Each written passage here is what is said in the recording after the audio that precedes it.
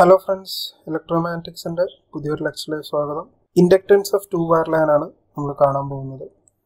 കഴിഞ്ഞ ലെക്ചറിൽ നമ്മൾ capacitance of two wire line കണ്ട പോലെ തന്നെ here I am considering A conductor A with radius R.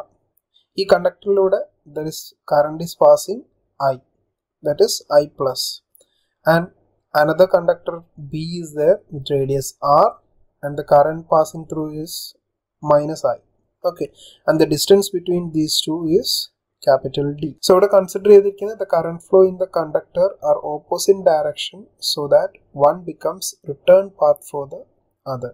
So in the case we flux linkage ആണ് consider ചെയ്യാൻ പോകുന്നത്.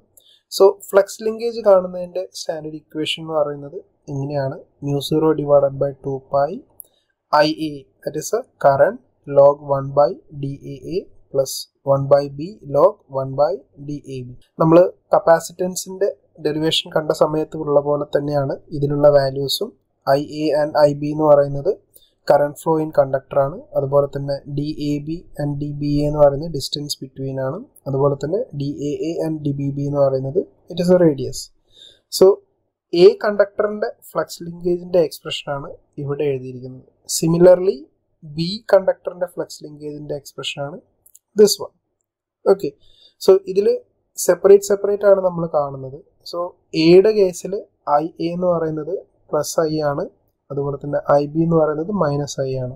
സോ ഇതുപോലെ തന്നെയാണ് നമുക്ക് ഇവിടെയും വരിക. സോ ഈ വാല്യൂസ് നമ്മൾ അബോവ് ഇക്വേഷനിൽ സബ്സ്റ്റിറ്റ്യൂട്ട് ചെയ്ത് കഴിഞ്ഞാൽ നമ്മുടെ ഇക്വേഷൻ എങ്ങനെ മാറും?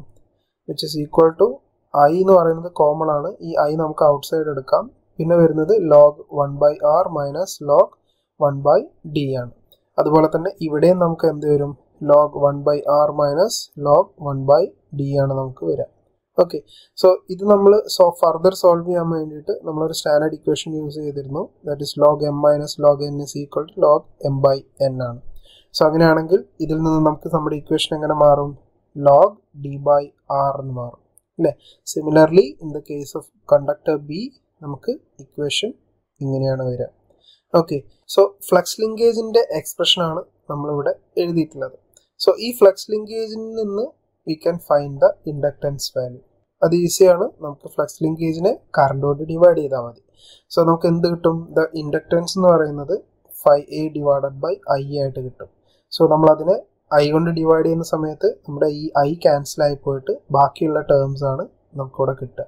അതിന്റെ യൂണിറ്റ് ആണ് ഹെൻറി പെർ മീറ്റർ എന്ന് പറയുന്നത്. Similarly in conductor B also you will be getting equation like this.